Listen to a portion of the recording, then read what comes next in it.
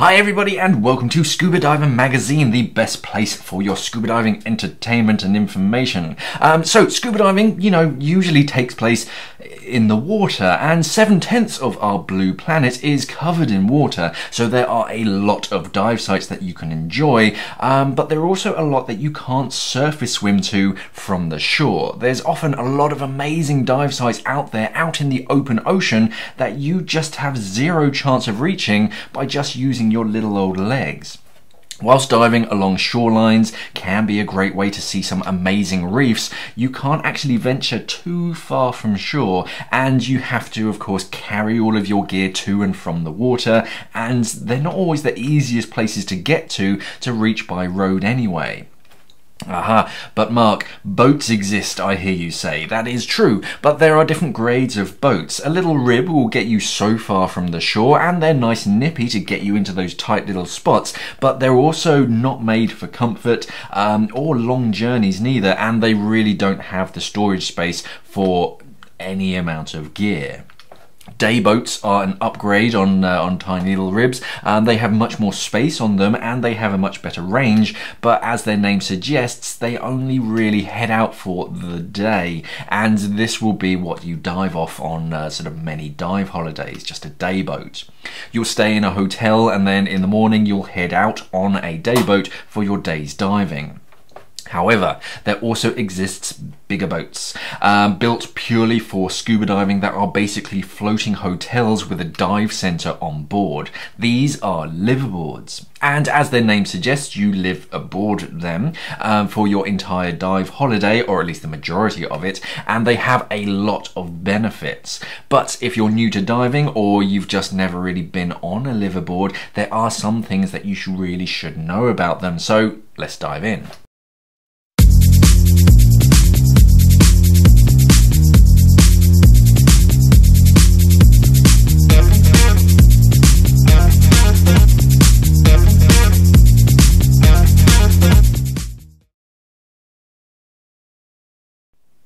One of the biggest draws about liveaboards is their pure focus on scuba diving. On other dive trips, you'll go out on a day boat and make 2, maybe 3 dives before heading back, taking your kit off, and then you head back to your hotel. On a liveaboard, your dive boat is the hotel, so there's a lot less of carrying your gear backwards and forwards. Liveaboards have a greater range compared to a day boat because they don't have to return to port every single day, and this means that they can get to certain dive sites earlier than day boats, so popular dive sites are much less busy. The Thistlegorm in the Red Sea is the best example for this. The Thistlegorm is on pretty much every single top 10 dive list out there as one of the best wreck dives on the planet. But if we look at where Thistlegorm is on the map, and then we compare that to where most dive centres are in Sharm el-Sheikh, it's a pretty long way to travel by day boat. So most liveaboards will make their way to the Thistlegorm, they'll moor up to it at night or during the afternoon the day beforehand, and then you dive it first thing in the morning with only a handful of other scuba divers. You then dive it again later that same day for dive 2 so that you can explore a different section, and then when you're taking your time, you're having a nice drink in the mid-afternoon, you cast your eyes over to the horizon and see a fleet of day boats who all set off at around 5 AM in the morning, and they're only now just arriving. Your third dive on Thistlegorm in the afternoon is a different experience. With all of those extra scuba divers, the ocean around Thistlegorm is now carbonated with all the bubbles, and you often have to wait your turn to literally make a move. You can do a night dive on the Thistlegorm after all of the day boats have set sail and head back home, so you have plenty more time to enjoy the stunning wreck. Liveaboards are a much more civilized way to dive. On a day boat, you need to change your tanks between every dive, so you have to break all of your kit down, find a fresh tank, move it around, set up all your kit up again onto your brand new tank, because day boats will they'll carry multiple tanks, one for every diver for each dive. Liveaboards will allocate you a single tank for your entire week's diving. So all you have to do after the scuba dive is just take your regulators off. Whilst you're having lunch, one of the wonderful crew will be topping up your cylinder with some nice fresh air or nitrox. All you need to do is just fit your regulators, and then you're ready to go diving again.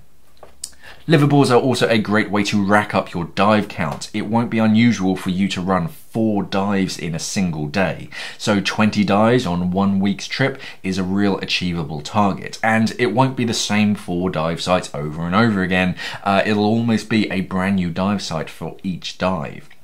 Or if it's an intricate dive site or a wreck like the Thistlegorm, then you'll dive one section and then another section on another dive, so you're spreading it out and it never gets boring.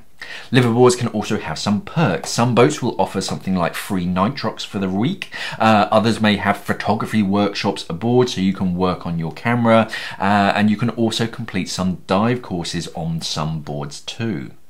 You also usually have a pair of dive guides on boats, and they will be instructors that can teach you some continuing education during your trip. So if you wanted to do your nitrox course or another speciality, then you can. It obviously depends on the boat and the itinerary, but you can sign up for courses on board to expand your knowledge and become a better scuba diver.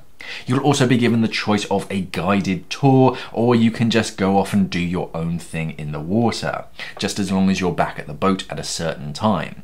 Personally, I quite enjoy a guided tour. The guides, they'll show you around, but they know the dive sites like the back of their hands, and they have keen eyes, so they know what to look for in certain areas, and they know where interesting critters usually hang out. But what should you think about before you sign up to a liveaboard?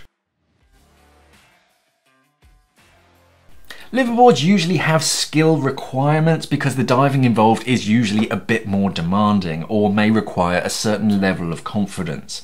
They'll usually require you to be advanced open water with 60 dives under your belt because you'll be reaching certain dive sites that can be more demanding, and if something goes wrong, you're a lot further from medical care, so they of course want everybody on board to be competent. For example, it won't be unusual to make a lot of your dives from a small rib because the large liveaboard just can't get in close to certain reefs in any current.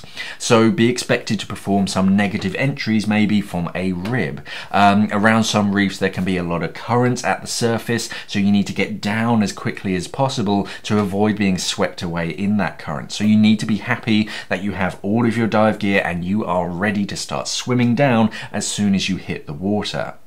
The same goes for getting out at the end of the dive. A lot of the time you have to climb back out onto a rib. The boat handlers will help you out, but it's mainly up to you.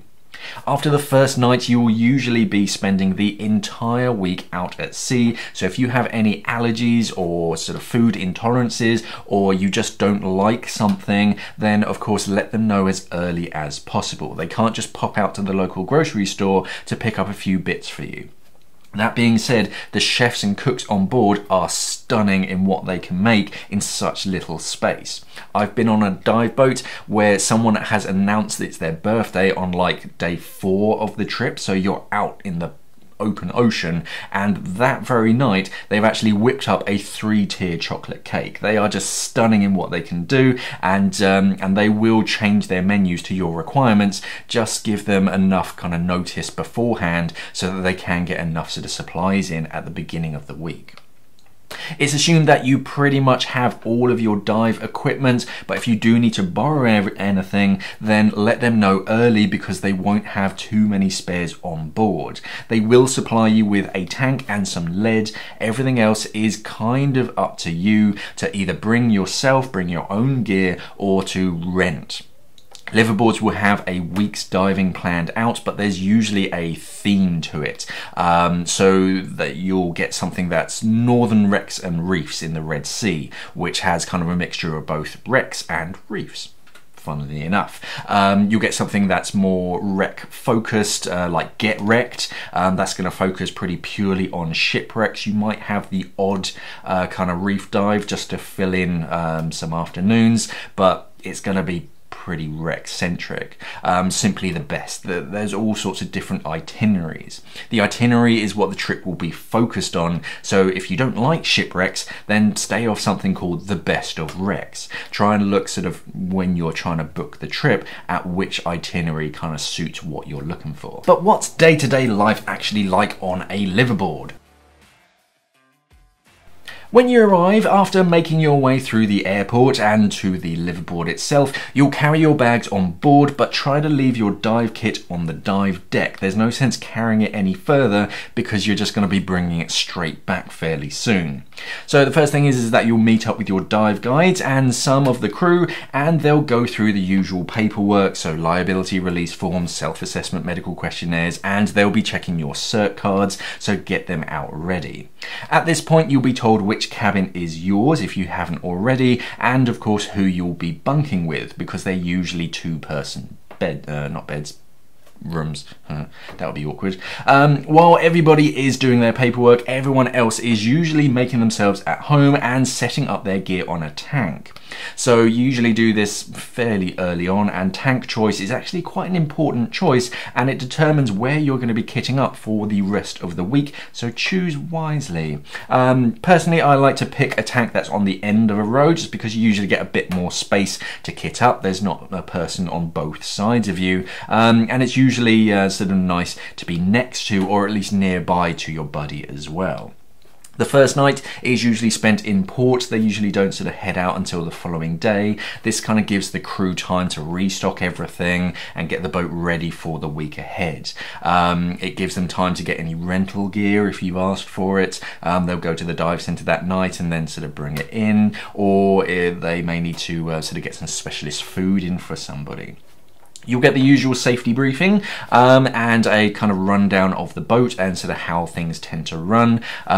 With your sort of first meal, it'll be at dinner time, and then they'll just sort of run through all the do's and don'ts and where things are. Your first proper day depends on the itinerary, but it will usually start pretty early on in the day. Days on board usually start at about 6 AM with a knock on your door, but on your very first day you might get a lay-in if you're lucky, but no promises there.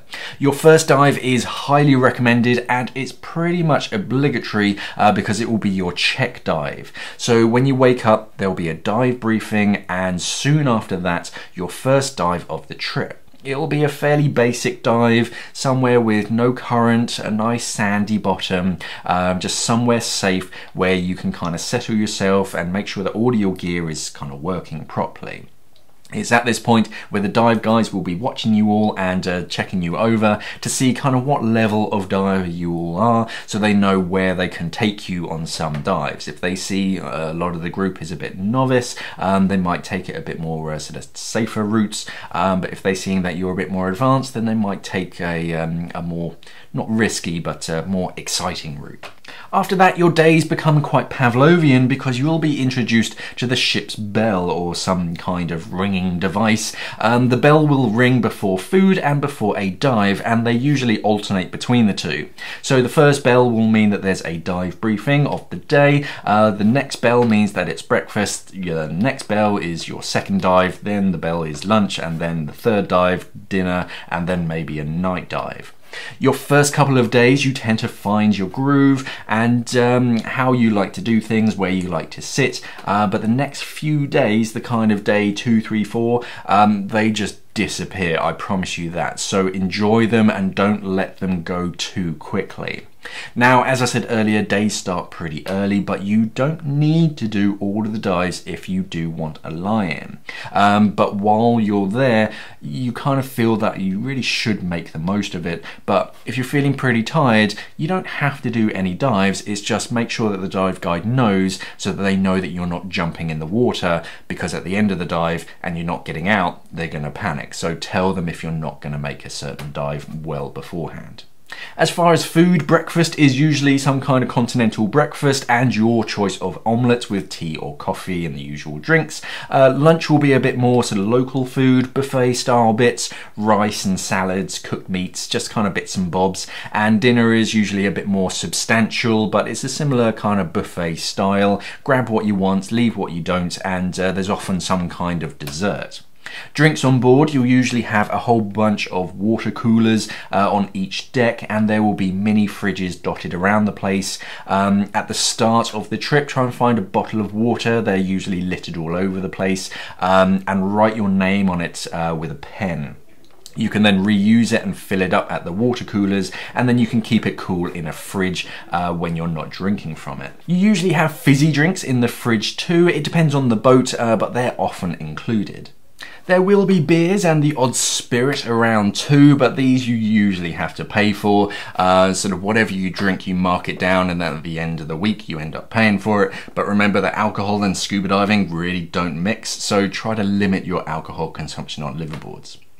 Bedtime is really any time after dinner, or just any time midday whenever you feel tired. Yeah, many tend to stay up and chat until the early hours. Personally, I don't function very well without my beauty sleep, so I tend to excuse myself fairly early on and sort of head to my cabin when I start to feel a bit sleepy.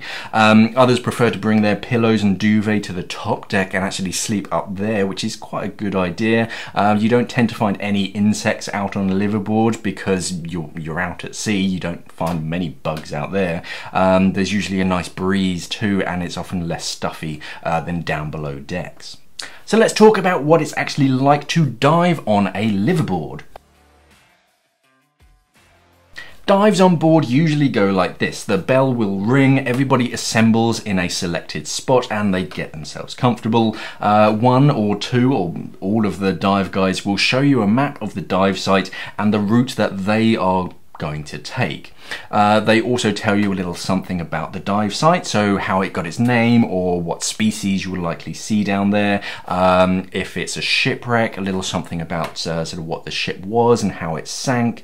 And you'll often be split into two groups just to make kitting up a little bit easier, so you have more space. You don't have everybody just cramming in trying to get kitted up. It just sort of gives everyone a bit more space. If you're diving on nitrox, there will be an analyzer somewhere and a logbook where you fill out your mix and your MOD and you just sort of sign it. If you're diving from the back of the boat, it's all pretty easy. Just kit up, go through your buddy checks, and in you go, really. If you're diving from a rib, you kit up except for your fins, just grab hold of those. You then climb down into the rib. They'll help you out because it's a little bit sort of awkward. And when you're actually in the rib, then put your fins on. I tend to do it fairly early on, just so it's sort of out of the way, because you're not going to be moving around too much. When you do actually step into the rib, try and be as even as possible and as far back as possible. If everybody gets onto the same side, the left-hand side for example, then it can literally be too much weight on one side and it can tip over. And too much weight at the front, it just means that the rib doesn't cut through the water so well. So try and make it equal, so there are equal numbers on both sides of the rib, and scooch back as sort of much as you can whilst you're sort of making your way to the dive site. The rib will then sort of buzz you to the entry point. There'll be a rope handle along the side of the tender, kind of where you're sitting, to hold on to, just to stop you from sliding around. When you actually reach the entry point, get yourself ready, put your mask on, all that kind of stuff, regulators, and make sure you have sort of as much space between you, either side of you, as possible, because you are all going to be rolling back at the same time. The boat handler will give everyone a 3 count, and on their go, everybody makes a rollback entry at the same time. So just kind of scoot your bum back as far as you can, and just sort of sit upright and lean backwards when you're ready. As soon as you hit the water, swim away from the rib, because the rib may need to move away from the reef, and do your best to just go in a straight line backwards so you don't, kick everyone around you. The boat handler, they'll stick around for a little while just to make sure that everyone's okay and they're not missing anything or sort of need their help, but you will then just head on with your dive, really. Just follow the dive guide or go and do your own thing.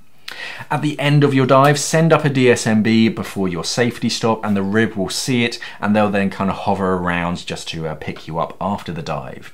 Take off your weight belt and hand that up first, then take your BCD off and hand that up to the boat handler, and then holding onto the side of the tenders, holding onto that rope, kind of time it with the waves and the movement of the boat, and just swim like mad with your fins and try to turn so that you're now kind of sitting on the side of the rib facing outwards with your feet out. You can then get back into the boat much easier. It's a bit more graceful than the sort of the beached whale approach. When you get back to the main boat, take note of your maximum depth and how much air you have left in your tank, because you'll need to fill this out in the boat's logbook as well as your own logbook. Wash down any sensitive kit like your computer and your regulators with some fresh water, and sit your tank back in your space, sort of where you've been allocated. Underneath that will be a little box. It's usually a kind of plastic crate, which is all yours, so you can keep all of your stuff neat and tidy inside of it. But when you're breaking your kit down, just depressurize your regulators and then just take the first stage off of the tank. That's all. You don't have to take the BCD off or anything. You can leave that in place. With the regulator off of that cylinder, that is the signal to the crew that your tank needs filling up. Their signal to you that your tank is nice and full will be some kind of electrical tape or some kind of dust cap over the tank valve to let you know that they've been there and they've topped up your tank. Okay, but what do you need to bring on a liveaboard? You should really bring as much as you can. So bring your mask, your fins, your regulators, BCD, dive computer, but also your torch and also a DSMB and a reel or a spool with it. It's now kind of expected that at least one member of every buddy pair brings a surface marker buoy with them on every single dive for safety. So if you have one, don't leave it behind, because they are quite essential and you'll have to pay to rent one. On a lot of itineraries, you'll also be doing a lot of night dives or just wreck penetrations or even some kind of swim throughs, so it's smart to bring your own torch on a dive as well. They will have rental torches and DSMBs, but you of course have to pay for them, and the torches are usually about as bright as a match is underwater. So if you have your own dive torch, it's definitely worth bringing along with you. Get your gear checked over before your dive trip if you can, just to make sure it's all in perfect working order. Swap over any batteries, because the last place that you want to run out of power is in the middle of the ocean where there are no spare batteries. And bring along any kind of spare parts and kind of basic tools that you can think of. If something breaks and you don't have a spare part, that can kind of be it for you.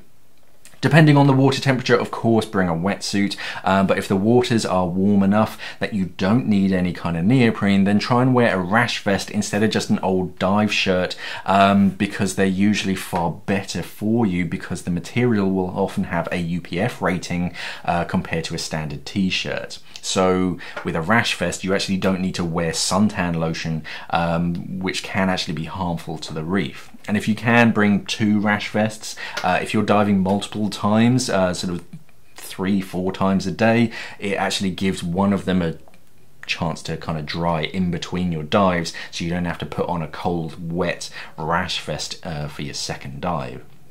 Other than that, that's about all you really need. Your basic scuba diving setup, a torch, a DSMB and a spool, and a rash vest. And then just anything more specialist to the itinerary that you're doing. But if you have it, try and bring it along with you. But that's the easy list, all your scuba diving equipment. What else do you need for in between the dives? You know, the boring bit, your surface interval.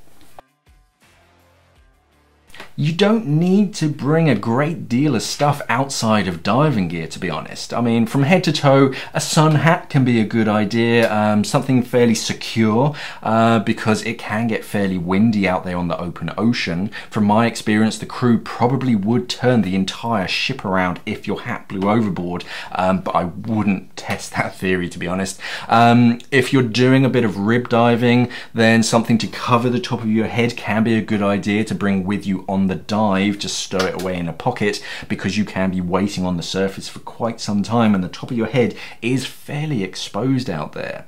Sunglasses are a good idea. Again, you're pretty exposed. I wouldn't take them on the dive, but just sort of up on the sort of top deck or even anywhere else, there's a lot of sun kind of beaming down on you usually, and it is important to protect your eyes from the sun.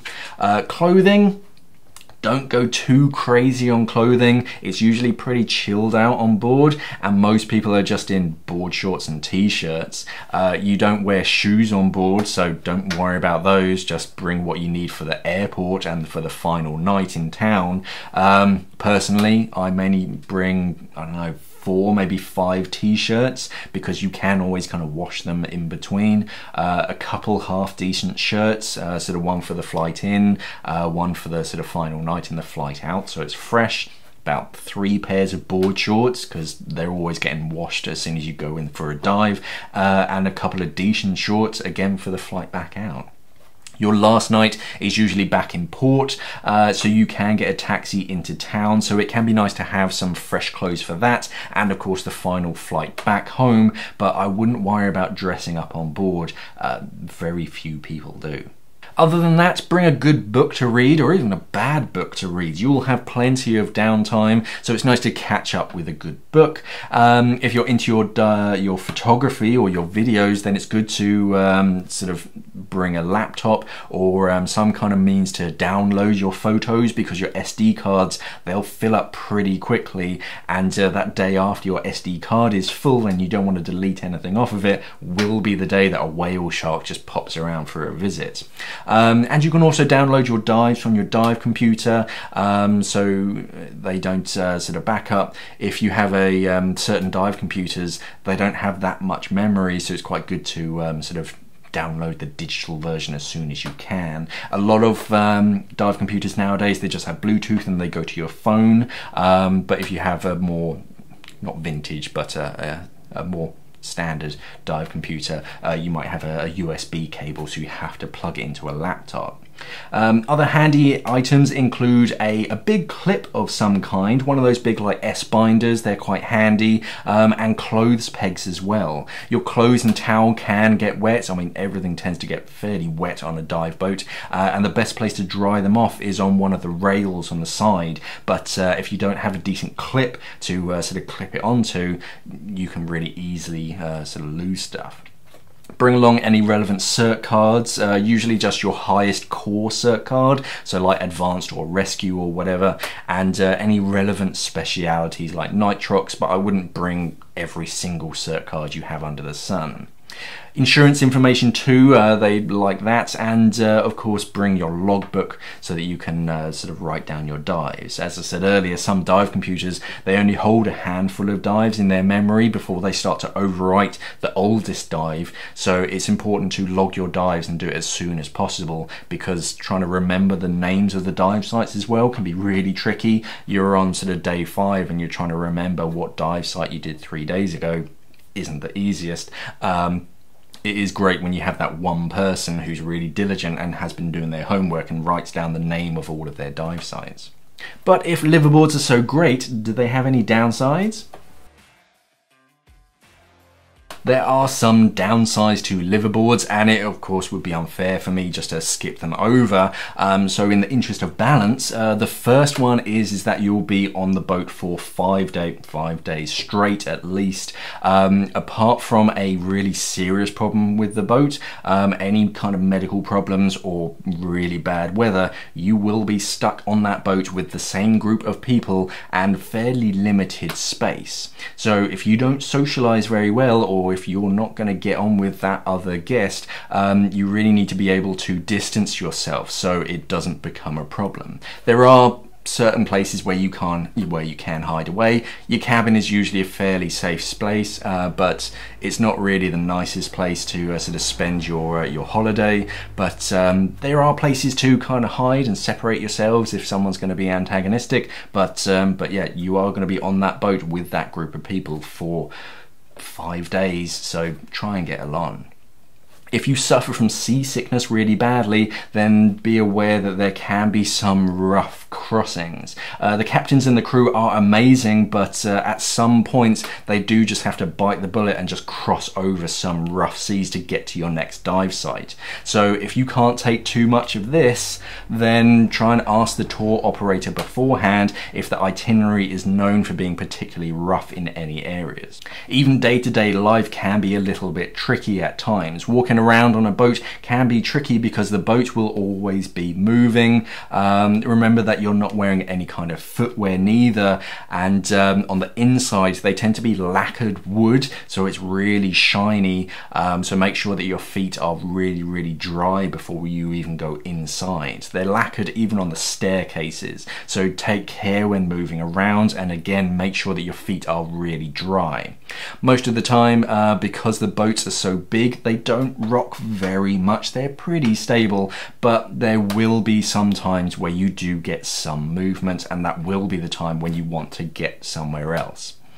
You also can't leave any electrical items charging unattended, and it's not great to plug in multiple items all at the same time. There have been some terrible fires on boats caused by electrical items faulting when they're charging up, so there are now only key areas where you can charge your bits up safely. But if you have tons of rechargeable stuff, you kind of need to schedule them and sort of make sure that they take turns so that you don't overload the electronics. So liveaboards, I mean, I love them to bits. They are a great way to really focus on your diving and see some amazing things, but not the popular overcrowded dive sites. You get to explore more out of the way spots with sort of more room to yourself, and there are far less hassle of breaking down your dive gear and carrying it backwards and forwards to the hotel at the end of the day.